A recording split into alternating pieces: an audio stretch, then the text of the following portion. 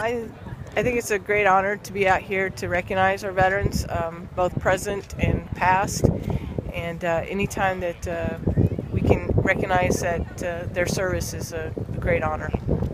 They're ordinary people. They're, in my battalion alone, I have truck drivers, I have school teachers, I have, people that work at offices and bakeries. They come from all walks of life and are, they're bound by a certain set of values and ethics in serving our country.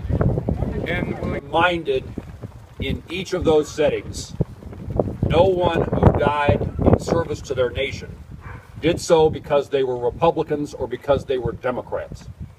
They did this, they served their country because they believed that what they were doing was the right and honorable thing to do, and it improved the chances of a better life for their families, their children and grandchildren, and it preserved this country, the best nation in the world, the United States of America.